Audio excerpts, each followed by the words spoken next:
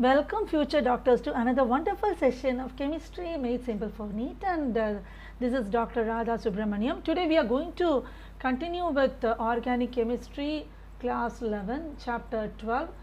We are continuing with the remaining concepts. Already I have uploaded two sessions of this chapter. So today we are going to continue with the important concepts of the techniques and the basics of organic chemistry.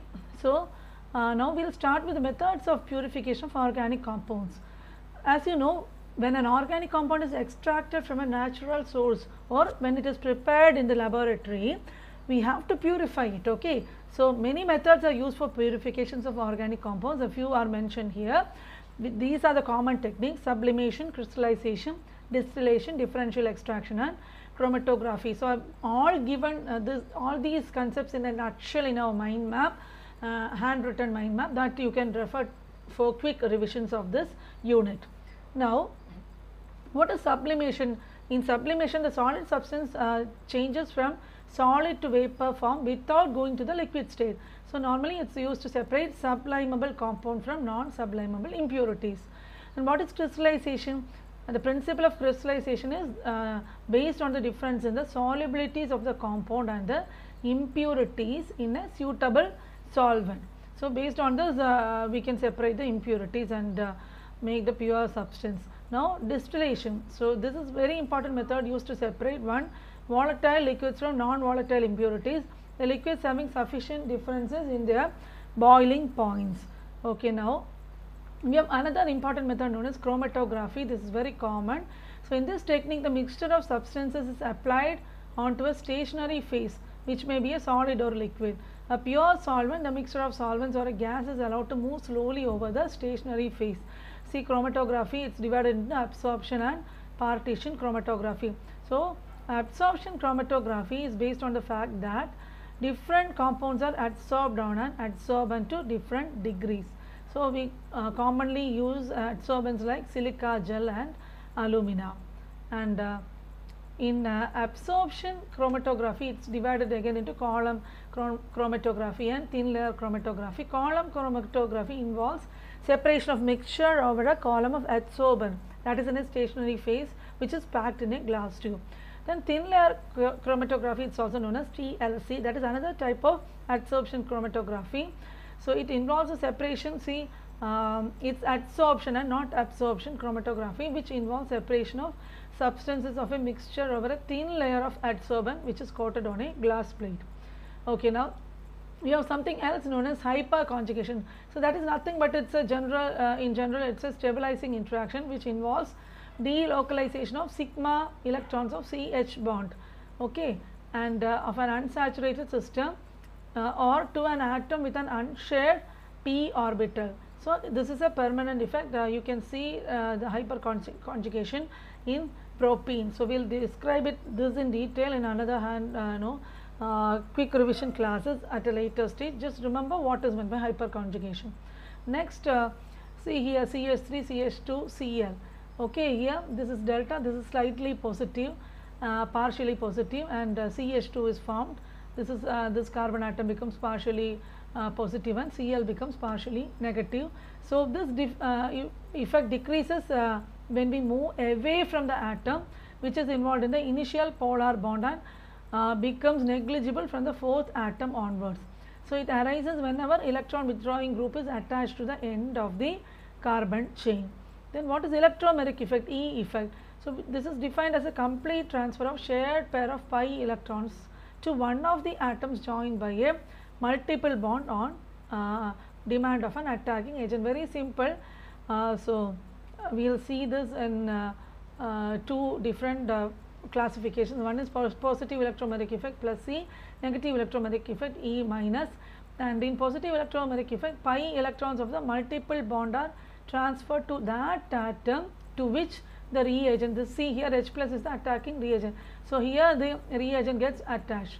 So this carbon, this shifts to this place, this bond, okay, and the hydrogen will get attached to this bond, okay, and here this carbon atom will get slightly positive charge. And negative electromeric effect, pi electrons with multiple bond are transferred to that atom to which the attacking reagent does not get attached. So, in this case here it will get attached. No, here the attacking agent is not there. So, here the pi bond will be transferred. Okay, now resonance structure, that is a single Lewis structure. It cannot explain all the property of the molecule. So, many Lewis structure are proposed for some molecule to explain the properties, why many things or reactions are happening.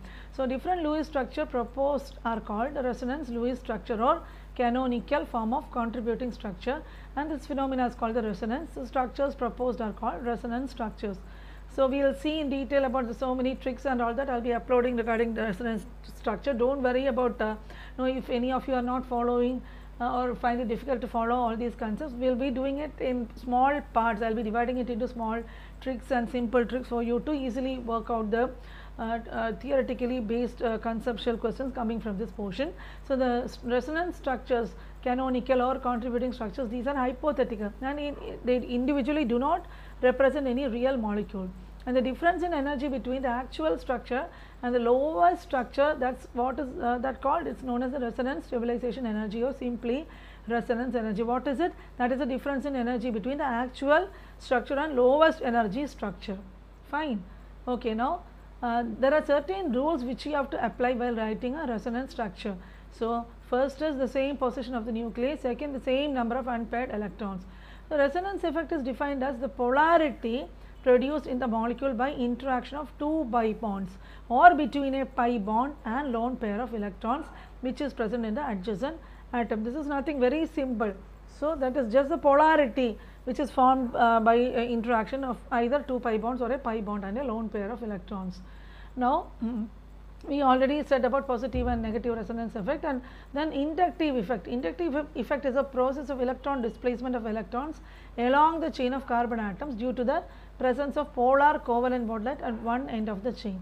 This is a permanent effect, and normally it is shown as by an arrow. Okay, and movement of single electron is indicated by single barbed fish hooks, that is half headed curved arrow.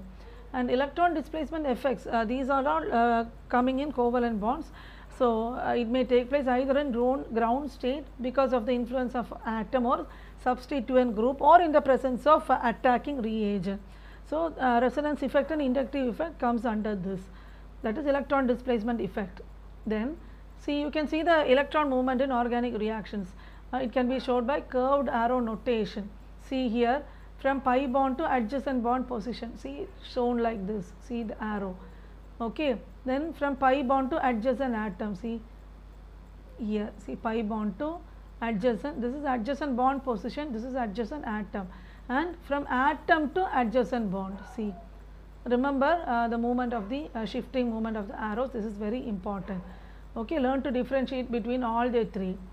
Now, what are nucleophiles? Nucleophiles is indicated as Nu. It is a reagent which brings an electron pair, that is nucleus seeking, and that reaction is called nucleophilic reaction. Okay, and now next is electrophile E plus. It is a reagent that takes away an electron pair, that is electron seeking, and the reaction is called electrophilic, and during a polar organic reaction nucleophile attacks electrophilic center of the substrate, and which is that specific atom or part of electrophile, that is electron deficient.